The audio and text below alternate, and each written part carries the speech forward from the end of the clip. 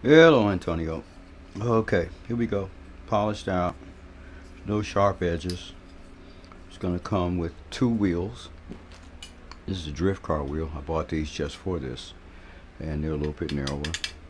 And based on the way this is made, you can find a long screw or bolt and drill this hole a little bit larger and get a set of drift car wheels and have it a dual, because I was trying to figure out how to make it a dual, and I realized don't have to do nothing to it but use a longer bolt and put two wheels on it, because that's hard, so it's not going to grab much. So if you decide you just want to be showing off and running up wheelies, you can put the wheel where you need it to be to get the most out of what it is you're trying to do. So it's done, it's ready. It's going to solve three problems.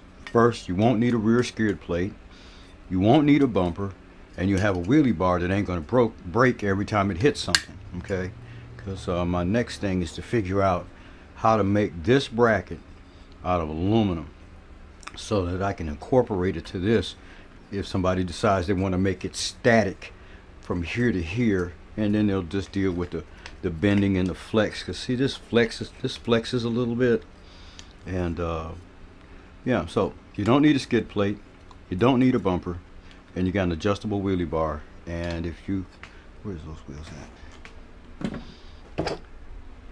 If you get a set of wheels, then boom, you put two on there instead of the one in the middle.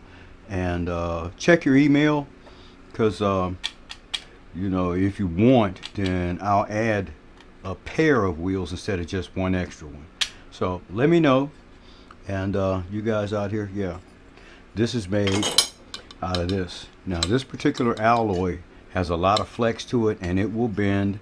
And the one on my unit, I've bent it 10 or 15 times and it hasn't broken. And they're not hard to make. I got like 100 foot of this stuff in my welding shop, because I used it to make security cages for gas stations to cover their vending machines and equipment when they lock up at night, hinged and this and this and that in my fabrication shop.